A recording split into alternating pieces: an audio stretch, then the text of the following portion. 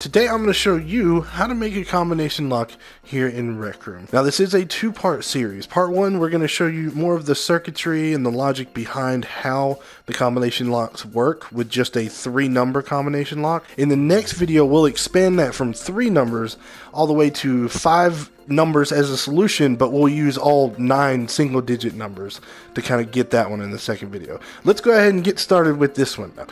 Alright, so the first thing you want to do is pick out your solution number. Now, today I wanted to use 420 as my solution number, but when you add zeros into the combination system, at least the one that I'm using, it makes things a little bit more complicated. So we're not going to use that number. Instead, we're going to use 421 because that doesn't have any zeros in it. So you're going to want to go ahead and get your buttons ready. Let's just go ahead and go to dynamic and get 3 buttons here today.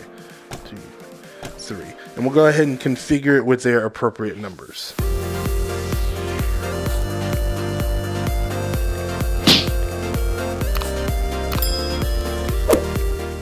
Alright, so now what you want to do is get these buttons actually outputting the number that's assigned to them. We hit wire, we can see that when I hit this, they're all going to output 1s. It doesn't matter what we label them as, they're going to output 1s. So what we're going to do is use a comparator chip so that they actually output the number that they're assigned to. And let's hook up the red pin here to the red pin up here, and we're going to switch it to does not equal mode. So basically what we're saying is, does the number coming out of here not equal the number that's assigned here? Right now it's a 0, and since it is a 0, it does equal that, and it will be outputting a 0 here and a 1 there. But if you can see, whenever I hit this button, it'll flip really quickly. So what we want to happen is we want this chip to output this actual number. So we're gonna, we've already configured it, just to reiterate. You're gonna configure it, we're gonna hit advanced mode, and then we're gonna configure this blue pin right here to whatever number is on the button. So let's do 4 for this one. And now you can see, whenever I hit this button, it's going to output a 4. And we're just going to copy this same thing, except for we're going to do it for these buttons, and of course we're going to change the blue pin to whatever corresponding number it is.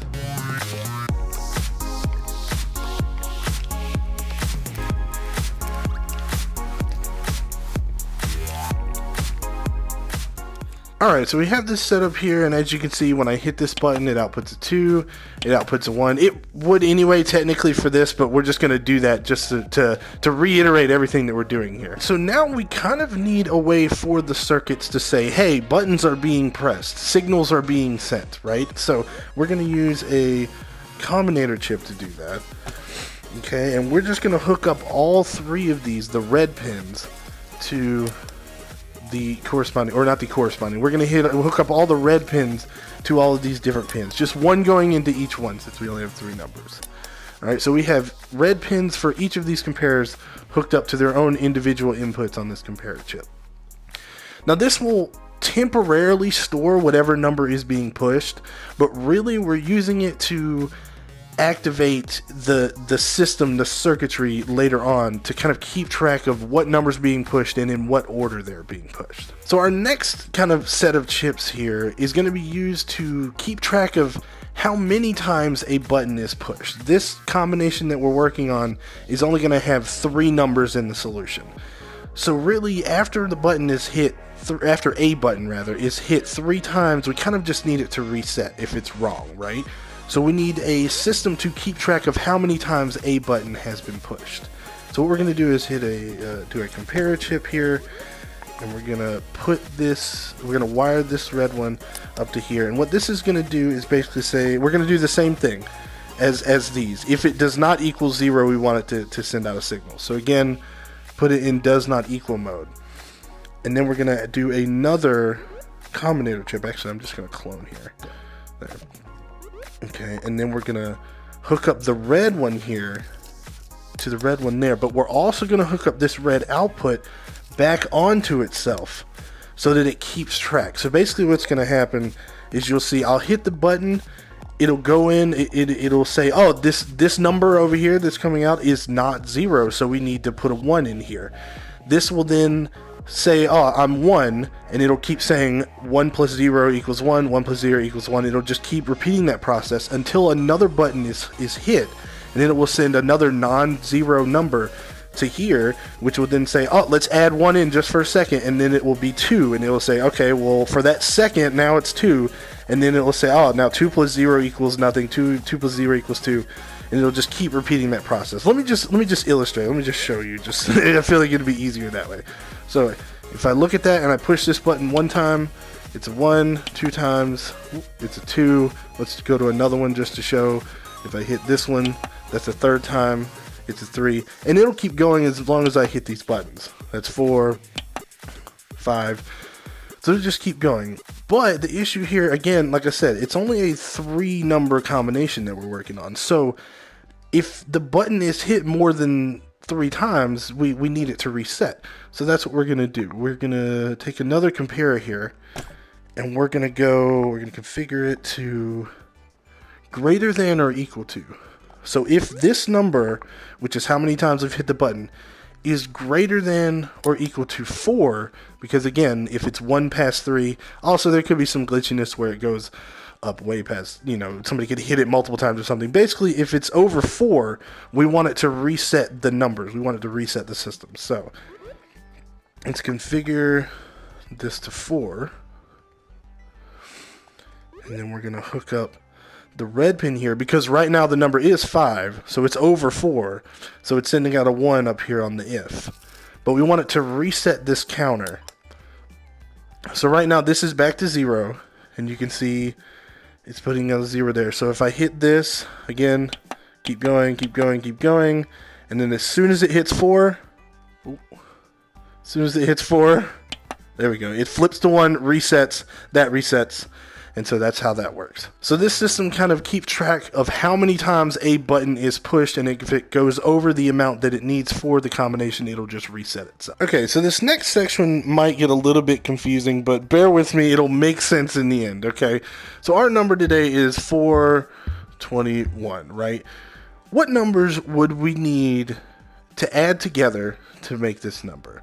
Well, the simplest way with 3 button pushes would be to add 400 to 20 to 1. So that's what we need to do. We need to have a system that whenever you hit the first button push is multiplied by 100. And if that button happened to be 4, then it would go to 400. And then we need your second button push to be multiplied by 10, so that if it did happen to be 2, I can't do that, but you see what I'm doing. If it happened to be 2, then it would go to 20, and then 1's a little bit of a special case, but we'll still do it just so that it works with all numbers, essentially. If the third button needs to be multiplied by 1, so that then it can be added to that. Okay, so that's what we're going to end up doing with the chips. So we're going to need some more comparator chips. We're going to use 3 of them this time. Let's just go to 3. So the first one is essentially asking how many times, but all of these 3 are asking how many times have these buttons been hit. This one right here is going to say, hey, has it been hit 1 time? Has it been hit 2 times? Has it been hit 3 times? So let's hook that up to this, since this is the counter for how many times the button has been hit. So we're going to hook all 3 of these up to here, and we're going to configure their numbers. Configure that to 1, configure this to 2, configure this to 3. Okay, and again, what I said earlier is that if this was the first time that it was hit, right? If it was the first time, it needs to be multiplied by 100. So we're going to put this in advanced mode, put all of them in advanced mode, but we're going to put it in advanced mode, and we're going to change the output for if it is equal to 1, we're going to change the output to 100, since that's the number it needs to be multiplied by. So let's just go 100. Ooh. On that one. Okay, the second one, remember, if it's the second time the button is pushed, it needs to be 10. So let's put it in advanced mode and change that number to 10. Oop, well, I'm already here. I was going to hit input, but I'm already here. All right. And then this last one, we could technically just leave alone, but I'm going to, just to reinforce what we're doing, do advanced mode, change this to a 1. Again, if it's the third one, it needs to be multiplied by 1. So there's that. All right, so now we have that these numbers need to be, that the blue numbers need to be multiplied by the numbers that are being output, right?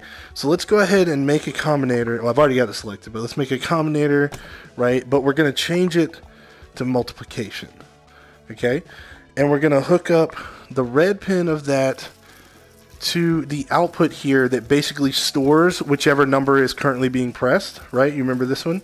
And it also activates the keep track of what number is hit system. Okay, and then we're going to hook up the green one to the output. Now, actually, what we're going to need for these three, because we have three possible things that could be output, we don't just want to take the one. So what we're going to actually do is get another combinator, but it's just going to be a plus. And we're going to add all of these together in a similar way that we did this one, where we kind of have it temporarily stored, but almost like sending a signal. That's what we're going to do. So let's just add all three of these together. There we go. Okay, and then we're going to hook that up to the green. So now, when I hit these buttons over here, let's say, I hit the 4, it's going to go through.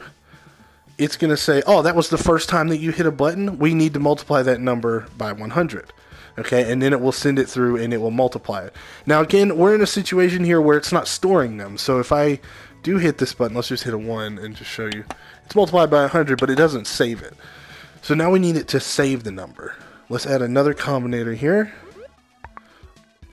The way we saved it, just like over here where we saved the count for the number of times the button was hit, we're going to wire this output here, and we're going to loop it back on itself. So now, this is actually storing the number, and I'm actually going to go ahead and get a sign out, because we are going to need a sign later just to kind of show it. And let's configure it so that it shows what number is coming out of this addition chip here. We're going to configure this and change message 0, which is the current message selected. If you put in a squiggly bracket and then R for red, since we're going to hook it up to the red one, and then close squiggly, it'll display whatever number I input to the red pin. You can also do it for green and blue if you just switch it to G and B. But let's put that there. So right now we have a 0 coming through here. If I hit any of these, it's the first time I've hit it, so it'll be multiplied by 100. Let's do that there, and it's 400. And again, we can test it, as I said earlier. You hit the 2, it's the second number, so it needs to be multiplied by 10. There we go, and then 1, there we go. So we have it working, but now we don't have the system to say, hey, you got the right answer, right? Also, when we get to that fifth one, we have one more reset we need to hook up. Because remember, when this hits 4, it resets this.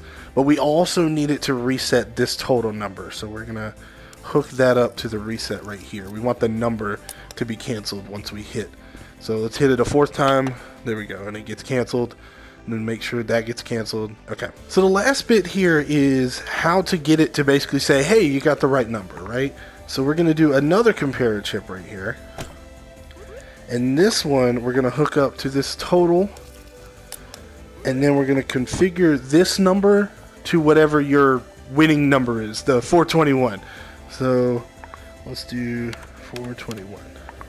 There we go. So what will happen is whenever this number is 421, it will then change this to a 1, and this is your signal to kind of activate whatever it is you're wanting to activate, to open a door, to turn on a beacon. Let's actually bring a beacon out just so we can illustrate that. So we have a beacon here. We're going to hook up the on-off to this. And also, just to illustrate further, there's one more trick you can do. Since it's going to be a 1, we can hook this up to it. And we can change what message 1 is for this. So let's just say, you win, for the winning message, right? So now, when I type in the wrong number, nothing will happen. Let's do 214, right? Nothing. Beacon off. No extra message. 4th number resets. Now 4, 2, and do that so I can look. 1. Beacon turns on. You win. everything's good, right? Everything is working. Alright everyone, well that's it for part 1 of how to make a combination lock here in Rec Room. Next time we'll expand it into a 5-number combination lock, and we'll also have more than 3 buttons. I think we'll have 9 buttons in total. Yeah, because we won't use 0. I also want to recommend, if you need more of like a hands-on approach to learning this stuff, make a brand new room and use the escape room kit as your template. Okay, they have a 3-number combination lock in there that's the exact same thing that I just showed you. It does use a little bit of older circuitry just because it was before you could configure the actual chips themselves, but it's the exact same thing, and you can get a hands-on approach to it. And if you did learn something, if it helped you, make sure to like, subscribe, all that good stuff. Have a good day, everybody. RCO Man out.